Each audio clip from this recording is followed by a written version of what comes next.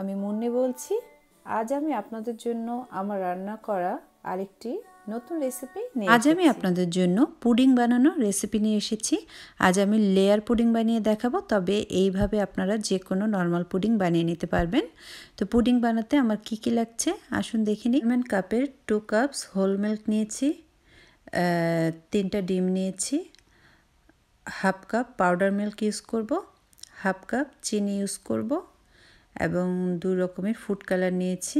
Vanilla essence use করব half teaspoon. প্রথমে আমি 2 কাপ মিল্ক একটা প্যানে গরম করতে দিয়ে দিব। হালকা কুমকুমা টাইপের গরম হয়ে আসলে দেন আমি হাফ কাপ পাউডার মিল্ক এর সাথে অ্যাড করে দিব। কিন্তু বেশি গরম হলে চলবে না, তাহলে পাউডার মিল্কটা কিন্তু জমাট বেঁধে যাবে। আপনারা চাইলে পাউডার মিল্ক না ইউজ করে 1 কিলোর মতো হোল মিল্ক নিয়ে জাল দিয়ে মিল্কটাকে কমিয়ে হাফ কিলোতে এনেও কিন্তু পুডিংটা বানিয়ে নিতে পারবেন। বাট সময় কম লাগে যদি আমরা পাউডার মিল্কটা অ্যাড করে নিই, তাহলে জাল দেওয়ার টাইমটা কম লাগে। তো এখন আমি পাউডার মিল্কটা অ্যাড করে নিলাম এবং এর সাথে আমি এখন দিয়ে দিচ্ছি হাফ কাপ পরিমাপ চিনি। আপনারা চাইলে চিনি কম বেশি করে নিতে পারবেন, তবে আমার জন্য এই মিষ্টিটাই ঠিক আছে। তো আমি বলক আসা পর্যন্ত এখন মিল্কটাকে জাল দিয়ে নিব। ভালোভাবে বলক তুলে আমি চুলাটা নিভিয়ে দিব। আমার মিল্কটা কিন্তু বলক চলে আসছে, এখন আমি চুলাটা নিভিয়ে দিব। এখন একটা বাটিতে আমি 3টা ডিম ফেটিয়ে নিচ্ছি এবং একটা হ্যান্ড উইক্সের সাহায্যে ডিম 3টাকে আমি একটু ফেটিয়ে নিচ্ছি। আপনারা চাইলে কাঁটা চামচ ইউজ করে নিতে পারবেন।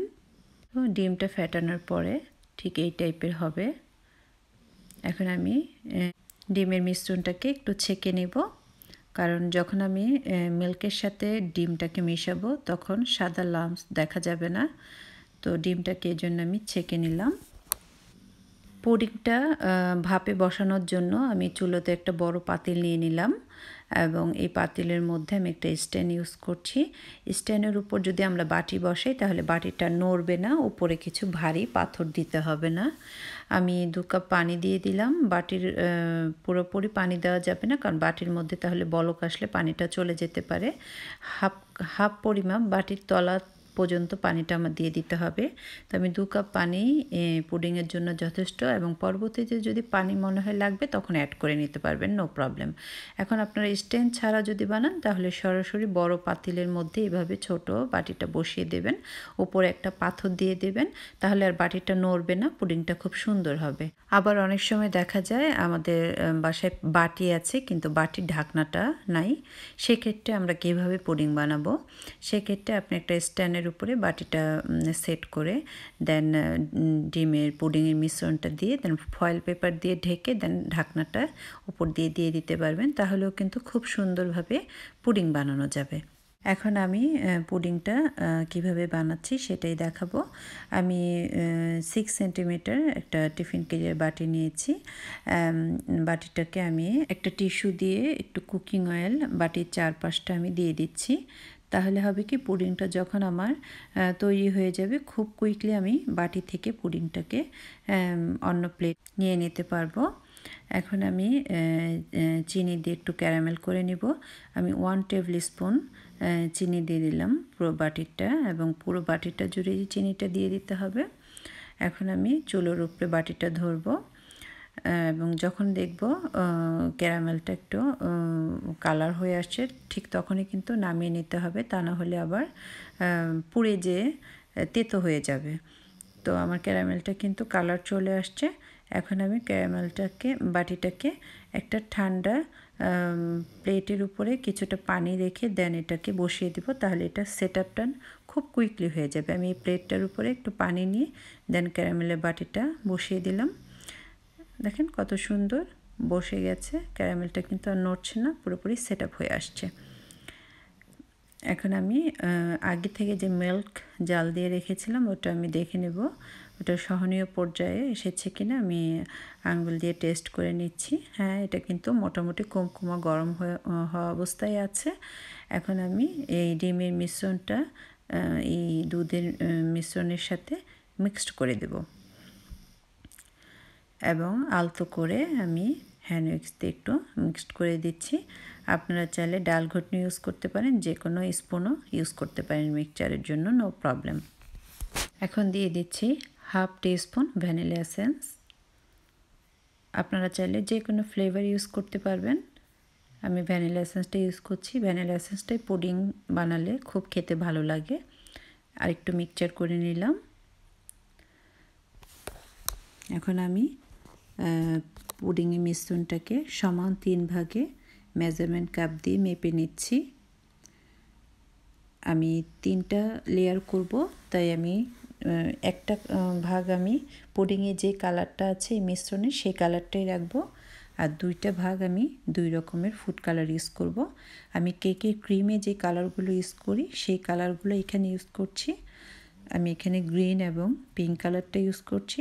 আপনারা চাইলে নিজের মনের মতো করে যে কোনো কালার ইউজ করে নিতে পারবেন। আমি টুথপিক দিয়ে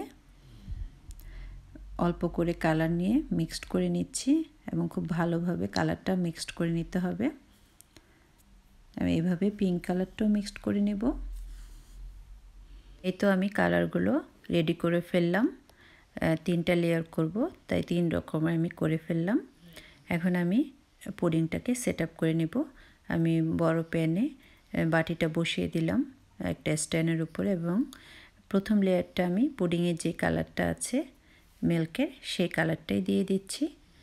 এখন ঢাকনা দিয়ে ঢেকে দেব, এবং আমি যেহেতু একটা স্ট্যান্ডের উপরে বসিয়েছি তাই উপরে কোনো ভারী কিছু দিলাম না, বড় ঢাকনা দিয়ে ঢেকে দিলাম। আমি এখন চেক করে নেব 10 মিনিট পরে যে কাঠির মধ্যে পুডিংটা কি পুরোপুরি হয়েছে কি না। কিন্তু যদি মনে করেন যে হালকা করে একটু লেগে থাকে, নো প্রবলেম, আপনারা সেকেন্ড লেয়ারটা দিয়ে দিতে পারবেন। কারণ পুরোপুরি একদম হয়ে যাবে তা না, মোটামুটি হয়ে গেলে খুব ধীরে সেকেন্ড লেয়ারটা ঢেলে নেবেন। কারণ পুডিংটা যখন গরম থাকে সেকেন্ড লেয়ারটা যদি আমরা কুইকলি ঢেলে দিই তাহলে কিন্তু প্রথম পুডিংটা ফেটে যেতে পারে। তাই ধীরে ধীরে আমি সেকেন্ড লেয়ারটা দিয়ে ঢেকে দিলাম। 10 মিনিট পরে আবার সেকেন্ড লেয়ারটা আমি দেখে নেব কেমন হয়েছে। আমি একটা টুথপিক দিয়ে সেকেন্ড লেয়ারটা চেক করে নেব। তো সেকেন্ড লেয়ারটাও কিন্তু মোটামুটি সেদ্ধ হয়ে আসছে। এখন আমি থার্ড লেয়ারটাও দিয়ে দিচ্ছি এবং খুব স্লোভাবে লেয়ারগুলো আমার ঢেলে নিতে হবে। এটা আবার আমি ঢাকনা দিয়ে ঢেকে দিচ্ছি।